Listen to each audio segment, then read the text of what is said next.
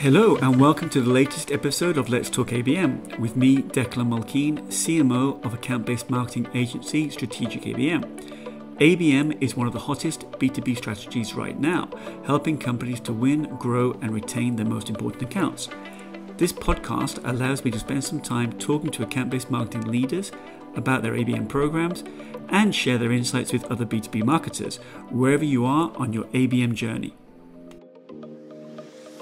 So today I'm joined by Gabrielle Pirzad, Head of ABM EMEA at Citrix. Gabrielle, thanks so much for joining us today. Thank you. Great to be here. Well, I mean, we've been chatting to each other for quite a while actually now, trying to arrange this interview, and I was delighted that we could actually make it happen. But when we were having a little chat before this recording, we were talking about your ABM journey, and I think it started back in 2013 at IBM. Can you tell us more about that? I mean, that's a long time. That's 9 years ago now, and obviously in the world of ABM, that's a long time ago.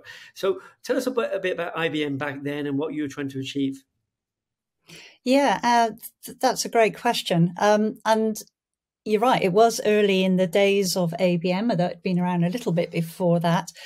So it was a pilot. It was a global pilot that the global team wanted to roll out across different regions. And in the UK, we had, I think, there were 4 of us, each doing one-to-one ABM. We didn't even call ourselves ABMers then. We called ourselves market development leaders. But it was ABM. So I had 5 one-to-one accounts in comms and energy sectors. And my mission was to go and expand those accounts. I had a minuscule budget, and we ran those programs for around 18 months, 2 years, learning from it. But as I said, it was a pilot. We had quite a few success stories. But after 2 years, unfortunately, the program moved on, as so many companies probably did at about that time anyway.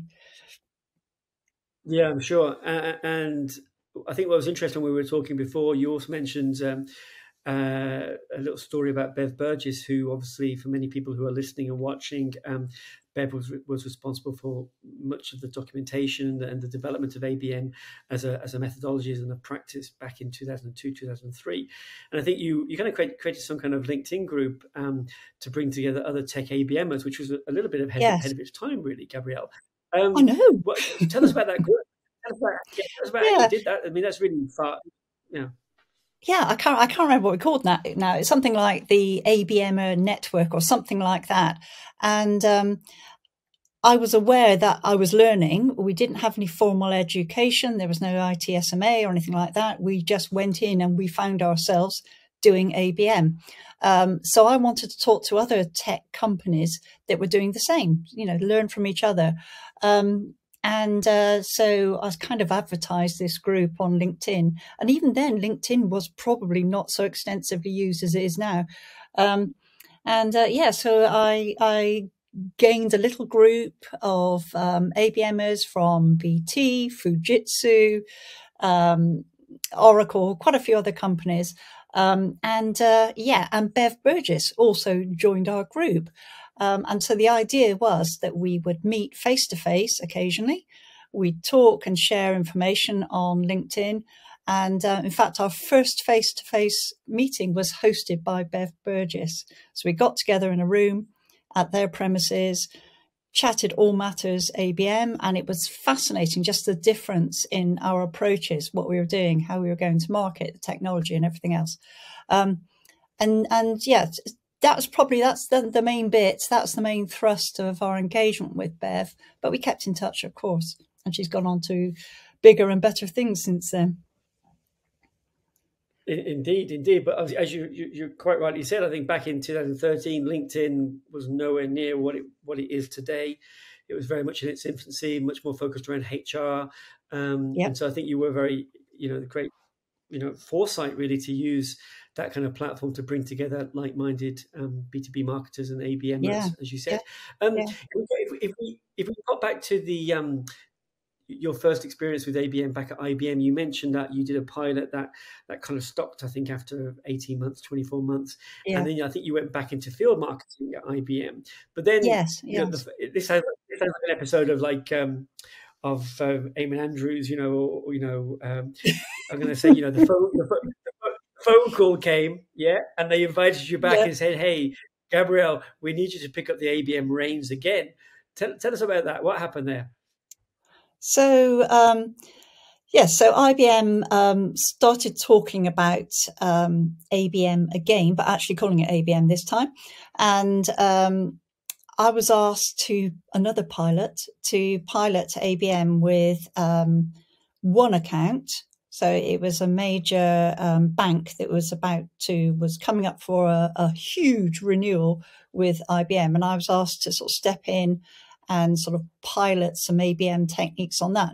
The team knew, my CMO knew that I'd, had a strong interest in ABM in the past and wanted to keep that going. In fact, I even came, Declan, to some of your workshops in the time I was in field marketing in London. So kept the interest going. So worked with this account. The renewal went really successfully, and sort of based on that and lots of sort of internal publicity, if you like, the decision was made to ramp up the ABM effort. So I was part of a global team, bringing together the sort of structure around ABM and how that was going to be deployed. And it was, across, tens of accounts across the world, essentially, with a big chunk of them in EMEA as well. So I was particularly responsible for everything around the people side of things. So the roles and responsibilities, some of the processes, some of the approach to rolling out ABM. And of course that kicked off. And I recruited the local UK and Ireland team to deliver ABM for IBM. Always a difficult one to say. Yeah. And then I think you mentioned as well, Gabrielle, that as you say, it was a global program. And I think you mentioned to me it was a great success in some countries and not so great in others. I think what would you say, what's the learning perhaps you take from that, from anyone looking to roll out a similar kind of global ABM program? Yeah, I think some of the learning from that was the way that it was. This is quite a difficult one. So I think some of that is the way that it was deployed. So we all went through the ITSMA education. Everyone was certified, but some people didn't have that as their full-time day job. So ABM is their full-time day job. Whereas, my team in the UK and Ireland did. And I think that helped because they had a set number of accounts that they were solely responsible. They weren't doing field marketing as well as, or any other roles as well. But I think in some countries, due to various reasons, people actually had split roles. Very, very difficult. So I think the big lesson for that is you really, really, really have to invest in the people side of ABM. If you want it to work, you have to start small, but with people dedicated to it. And that affects, everything. But it's all about the focus as much as anything. Does that make sense? Yeah, I think it does, Gabrielle. I think I'd agree. And I think some previous Let's Talk ABM guests have said something very similar, that ABM is not something you can do on the side. If you're going to do it and you haven't got enough resources, then you have two choices. You either go smaller at the beginning with fewer accounts, as you say, or you look for help. You look for the help, external help, which can help as well with agencies like ourselves and many others, etc. But I think that's a very good lesson that you learned there. So let's move forward in time then from your days at IBM. We're going on to my film career now. Sorry. Yeah, we're moving fast through your career now, from your stage days through to your film career days now. So exactly. I think you joined Citrix. I think it was early this year to head up ABM in EMEA. Yes. And obviously, that was a move after being several years at IBM. At the Big Blue. Do they still call IBM the Big Blue? Big Blue, yeah, still called that. From As far your as I days recall. at the Big Blue. Yeah, yeah. So what have you found on joining Citrix? What struck you? What kind of change struck you there? So I was really impressed in that there already was ABM in existence. So it had been running for more than 2 years. And, it was really well set up. There was a small team of people across EMEA that had been all through the ITSMA education. So they were accredited. They understood the process and the backgrounds and requirements of ABM. Really, really good. The other thing is that the people currently involved in ABM are really strong marketers anyway. So, they were field marketers, etc., but really, really capable individuals who kind of got it. And that's, I guess, part of my other learning from my previous role was that the people really have to want to do it. So I've talked about split responsibilities, but you really have to be committed to the process and the engagement and everything else, because without that, it sounds a bit over the top possibly, but it's a real huge commitment to your personal time, your way of working, and your to get really close to sales, get really close to the customer, and give a lot of insight to that relationship and deliver the right outcomes. So you need to be really, really focused and really committed to it. So I found some really great relationships and commitment at Citrix as well. And the other thing I've found is that the relationships with sales are already really good. And we know that's a major enabler. And probably every website I look at, every forum I attend, people are talking about the importance of sales engagement and how difficult it is, and conversations with my peers, how difficult it is. So I think there's already some great relationships there, so providing a good foundation. So that's what I found. And then in addition to that, a lot of work had gone into putting together a playbook. Obviously, you've got your own great playbook, but this is another playbook, especially for Citrix, based on ITSMA and more. But, it's really tailored. The foundation was already there, well, more than foundation, but we just needed to get it out there and make it really attention-grabbing, useful, practical, etc. So that's what one of the first things that I've done is to finish off the playbook, make it in a really highly interactive format, and get that publicized. Fantastic. That was a really long answer. I think we'll touch on that a little bit later. No, it's a great answer. I think we'll touch on that, actually, the ABM playbook. I think perhaps I want to talk to you a little bit later about your ABM Center of Excellence. So I think that might lead in nicely there. But before we do that, can you paint us a picture of what your ABM strategy looks like there? Without going into great detail, but just what does it look like in terms of programs, industries, objectives, just a kind of a big picture view of what you're trying to achieve there.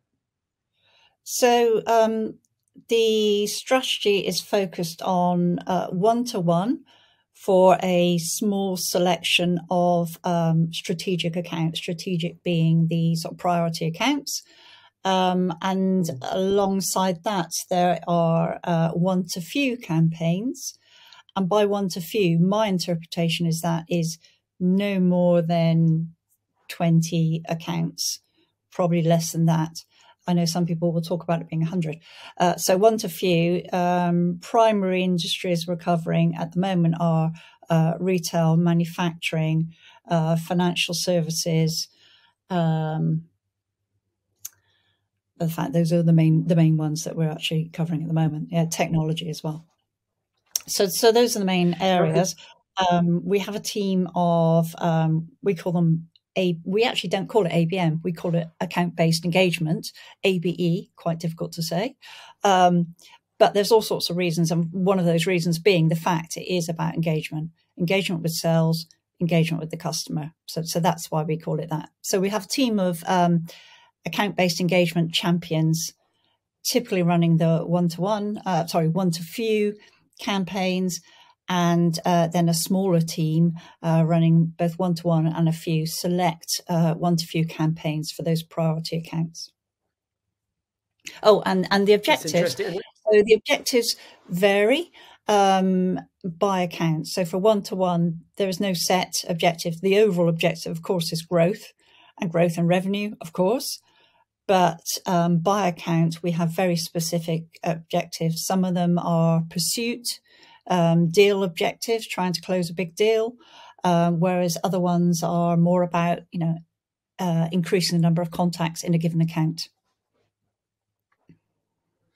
And you've mentioned a few times there, Gabrielle, ITSMA. Would it be the case that you're using the ITSMA 3Rs for measuring the impact of your ABM program? Yes, definitely. So my favorite one, of course, is relationships, because it's all about the relationships. Otherwise, you can't hope to achieve improved reputation or revenue. But yes, we are following them. And I've also added in an additional R, if you like, which is relevance. Because let's jump to that in a second. Yeah, okay. Go ahead. Sorry. No, that's great. No, that's fine. I just want to go back to that point around the strategy that you have there. Yeah, sure. And obviously, you've been in the role. You've been in the role for a few months, really, relatively short period of time. When we're talking about ABM, but are there any successes that you can share with us in terms of what's happened in the course of this period? Yeah, I think one I would particularly call out for since the time, obviously, I've been in role, is around relationships. So there's a very large engineering company that our relationships were slim, I would say, at best. So what we did was to, and it's not for want of trying, I should say, by the sales team, very capable sales team that they are. So what we did was did a piece of insights work to find some hooks to engage selected contacts within the organization. So it wasn't a case of sending them, hey, this is what we do. Would you like to buy some, or can we have a talk about that? But it was actually, we know that you're really interested in this topic, or we've seen you at events on public platforms talking about this topic, et cetera, and really doing the sort of social, the PR and sort of mining of events to understand a bit more about those personas and those individual clients. And then we were able to reach out with similar topics, and we didn't go via the account team. We went through our SMEs internally who also had a passion for similar topics. So whether it's sustainability, for instance, innovation, whatever it is, and then reached out that way. And as a result of that, we now have several contacts engaged with us, follow-up meetings, and even a closed deal, which is amazingly quick. But, and more to come. I think that's a great story. Yeah, and it's a good one. No, it's a very, very good one, Gabrielle. And I think it's a great story to show the importance of insights, right? And I know that the use of insights and actually creating insights to inform everything in ABM is so important. Let's touch on that now. Actually, how do you approach insights, and how do you use that information in your campaigns? So there's several ways that we do it. So in the past, it was very much, I would always advocate, reading the annual reports and social listening on the individuals at the company. At Citrix, we have a wealth of tools to use that both give us sort of business insights on the customer, and other tools where you can profile and do social profiling of your target contacts. And the other thing is, quite often we will use an agency to do the piece of work which I've just described to you as a good example, to really look at in depth at the personas in terms of what they're doing, where they're presenting, the PR. The people that are visible at your customer contact are the ones that want to be visible, want to be engaged, probably on their own career trajectory. So it's about engaging those individuals. And then I think we've got enough hooks. We can look at the install base and all that useful information, and we can look at the competitor presence, but we really have to find those hooks. In a world where, people are time poor, and information overloaded, then I think, you've got to find those niche topics to engage them with.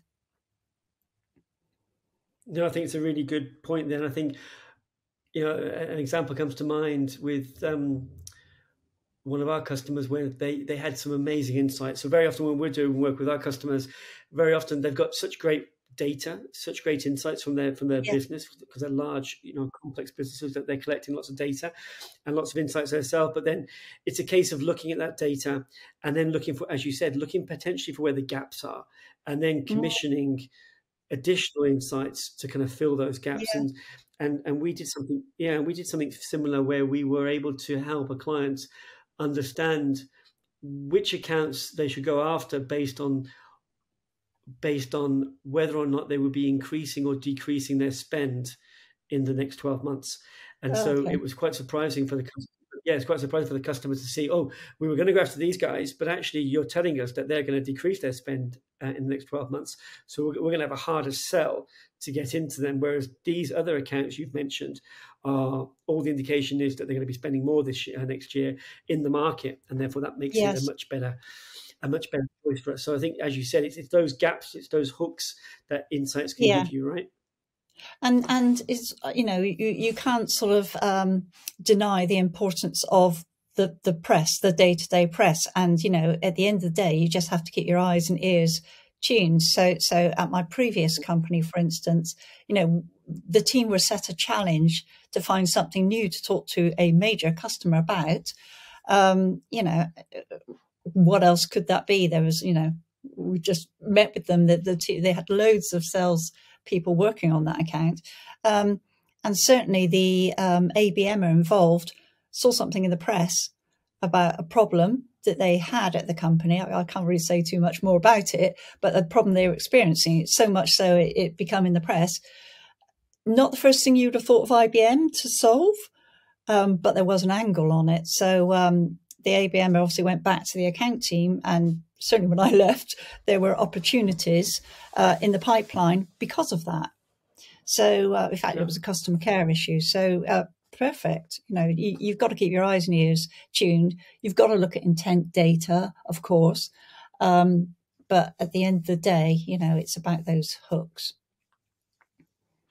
or finding them. Yeah, I definitely agree. Well, let's move on to a question around an ABM Center of Excellence. I know that you're building one there at Citrix at the moment. For the audience that perhaps doesn't understand what a Center of Excellence is in terms of ABM, what is one, and what does it bring to the table? So I think, so for me, and this is my definition, a Center of Excellence is a source or common repository, and that doesn't necessarily mean, a database, but a repository of stories, on success stories, of templates, of databases, use cases, whatever you want to call it, that gives the team, both sales and the ABM team, the ability to pick some of those elements out and use them in their campaigns or use with a customer. So I mentioned the ABM playbook earlier. One of my favorite sections in it, sad that I am, is we have, a section of templates. So tools and templates that people can use. So they can go in there, they're pre-prescribed. I used one recently in a workshop with an account team, gave me some great, structure to go through, but also some great questions to ask and everything else. So it's about having that, and it can't stand still. It has to grow. So as we get success stories from the ABMers, from the account-based engagement champions, then we will build to that. So more and more customer case studies.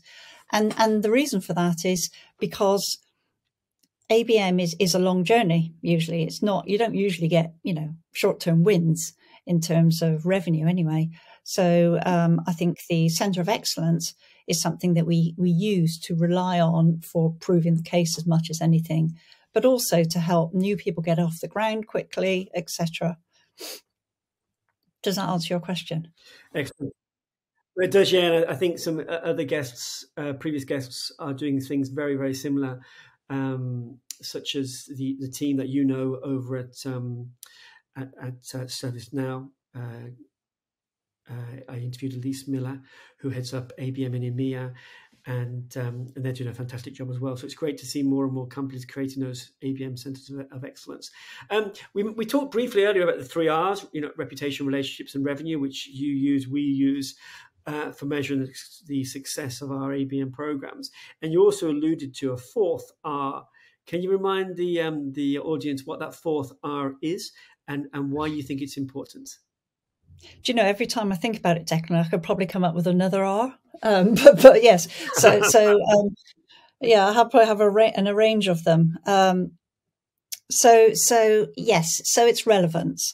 And the reason is that my biggest bugbear or passion or whatever you want to call it, because it's a double-sided coin, is about being relevant to the customer. And what I mean by that is we very often sell customers what we want to sell them, not necessarily what they want to buy. We've got targets, sales have got targets around, our products and solutions. However, it's not always what the customer wants to buy. So I think the relevance piece is, other people refer to it as outside in marketing.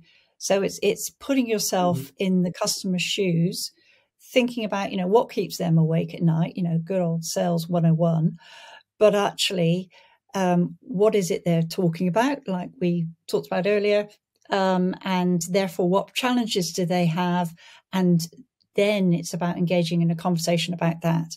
So it's about being relevant to the customer, not pitching something that they don't necessarily want to buy. And the only way you can do that is by putting yourself in their shoes. So that's why in both my previous company and hopefully in my existing company, I will be putting myself in the customer's shoes. So I worked very closely in my first foray into ABM in 2013 with 2 of my customers. So on site at the customer, talking to them, engaging insights about how they worked, the language they use, the structure of the company, and their challenges, of course. And I think that's linked actually, Gabrielle, to something you said to me earlier about, because you were talking about a little bit about your background and your educational background in psychology, and you were talking about how important it is to get under the skin of your customers. So I think that thing about relevancy is linked very much to psychology of the customer and getting under their skin, right? Yeah, absolutely. And I'd love to know how we can actually, is there a course out there? I must admit, I started looking and then I gave up, but I did hear someone talking about psychometric profiling of your customers. So I'm sure we've all been on those sort of insights courses where, you find out what color you are and what color your colleagues are. If they're red, they're probably quite passionate, fast moving, aggressive. So you have to communicate with them in the right way. And I think all of that, you've got to be careful because you can overdo it. But all of that has to be relevant in how you engage with the customer. If you've got a numbers person, very process led or, whatever, you have to communicate in the same way. And that affects your marketing as much as your sales engagement. So it's all about relevance. But I think understanding is the main thing. And the empathy piece is got to be critical. Mm-hmm. Yeah, I would definitely agree. And we, at the agency, we take our customers through a whole kind of empathy mapping process for them to get, under the skin, in the shoes of their customers. And it's quite an intense process, really. And it kind of reveals so much about the customer that perhaps they had never had actually put on paper before. And it just helps with everything from, value prop through to messaging, through to strategy, as you said, Yeah. how you're approaching different people within that group of individuals that you're looking to talk to, those contacts, those people. And each person will want a different language, different way of talking, different ways of talking about the advantages and the benefits, etc. So I think we're both on the same page there with regards to that. So we've talked a lot about sales enablement. So I think is there anything that you would add for the audience about how do you get that? I mean, it sounds a bit cliched now because obviously so many people are sort of talking about. You are right to say that it is. We did a survey of about 130 B2B tech marketers, and the number one challenge that they told us was that the alignment with sales and marketing was the most challenging part of any ABM motion. Is there anything that you would share with the audience about how you've achieved some alignment over the years? Yes. So I must admit my opinion on this has probably got a little bit more hardline over the last few years. So I think it's all about delivering value, and building trust, the basics of human relationships. And in the past, I probably would have put myself out too much to build that relationship. So, it is important to engage with the customer and engage with the team, but, find yourself involved in all sorts of projects, essentially bag carrying or something like that is probably not the ideal way, though it does build a bit of trust. And then, so that is one way. I think the other point is to, sorry, I've trailed off. Sorry, do you want to just ask your question again? I'm sorry. Yeah, we're talking about obviously the alignment. And I know you look when Christian Weiss, who heads up ABM in EMEA for Autodesk, he published one of the kind of video teasers from our interview recently, and I know you made a comment on it about the approach that he's taking with his sales team of almost doing kind of empathy mapping, but based around exposing yourself in a way to actually being more fragile and actually opening yourself up to your sales colleagues. And I thought that was a very novel approach. Yeah, it was a really good approach, and I think what he's done there is acknowledge that sales have one impression of us and we have a different impression of sales, and the two, it's about aligning those and knowing that. And I remember a few years ago at IBM, I ran a project to work with the sales teams. It was really irrespective of ABM, but work with the sales teams more closely and to make sure that we were joined up in alignment in terms of planning, in terms of getting their commitment to support events or campaigns. And I remember engaging with a really good, one of the really good sales team members and inviting him to a marketing-led event to talk about what he was doing in sales. But and this is my mistake, the way I talked about sales on that communication, that event, that webcast, I think it was very much them and us. And that was me talking about them as them and us. So much so that he said to me afterwards, I never knew you felt about sales in that way. And that was a real wake-up call for me because, it's my, I don't know whether it was an unconscious bias or what, but it was something that came out that affected his perception of me and my perception of sales, and it came out very publicly. So I wouldn't recommend doing that. I think there's two things. I think the first thing to do is you have to publicize what ABM is. What is it going to deliver? Why do sales want to be part of it? If they don't want to be part of it, then you're never going to get that engagement. So it's about selecting the right accounts. Now, one of the things we do at Citrix as part of the selection process is we look at the engagement of the account owner. Are they a person that's typically engaged with marketing, is going to have time as well, so not just engagement, to work with us. And that's one of the sort of, select in, select out criteria. So that's one thing. And then when you've done that, it's how do you present ABM to them? Are you going to present it as, overnight growth in their account? Why do they want to be part of it? In fact, I've even heard of another company where they make sales actually pay for it. If they want ABM, they have to fund an ABMer. Great, if you can afford that. I quite like that. Yeah. So that's all well and good. So you sell it to them. They want to be part of it. They had to understand how it works. So, for instance, we will be sharing the playbook with sales so they can understand more of the detail about how it works.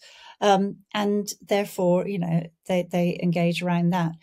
The other hardline point, which I'm kind of have developed over the last, as I say, few months or so, is if they don't want to be part of it, then just ditch them. One of the mistakes I made back in 2013, 2014 was I had 5 accounts. It was a killer. They were massive accounts. I couldn't sort of spread the love between all 5. But I tried. Despite one of them, a massive telco, was really not interested. It was like hunting the Scarlet Pimpernel, trying to get time with him. And in the end, I didn't achieve anything with them. They didn't get anything from me. So the relationship wasn't great. But really what I should have done is said, let's just focus on these 4 and ignore him, because it was quite early on. I talk to my manager and say, I'm going to take him out of the program. I don't know. But that would have been a better approach. Did I answer the question? Yeah. Yeah, I think that's a good couple of answers there. And I think it ties back to many other people who I've spoken to who've given similar kind of ideas and ways that they approach this alignment. And I think when you mentioned about paying for ABM, I have heard of that as well, with companies charging to their sales team for accounts. But I think the thing that I've seen probably work the most is, I used to be a head of sales as well. So obviously I now do marketing, 100%. But previously I used to do sales and marketing. And I think the sales side of me, loves success, loves the chase, loves the win, loves the celebration. And I think if you can transmit that message of success, celebration, win to the sales team, then it will become contagious. So, I think perhaps grabbing, one salesperson and working closely with them, then they would share that success with their team or the wider sales community. And the next thing you would, I think it was actually Elise Miller at ServiceNow. She was saying to me that the problem that she was finding with ABM is that their ABM program was so successful that they were inundated with requests from different sales leaders and in their whole, huge ServiceNow organization for them to do ABM to their accounts. So, you can almost die from your own success. But I think, over communicate. Success is contagious. People will want to know about this. And I think that's a great way as well to add to your two suggestions as well. Just 2 or 3 rapid fire questions, Gabrielle, to finish off with. And we'll start off with misconceptions. What would you say is the greatest misconception about ABM? That it's a quick win. That it's let's see results in the first 3-6 months, because you can do if you're lucky, but really it's longer. It's a longer, slower burn, but greater rewards, I think, at the end of that. But it takes time. It really does take time. Yeah.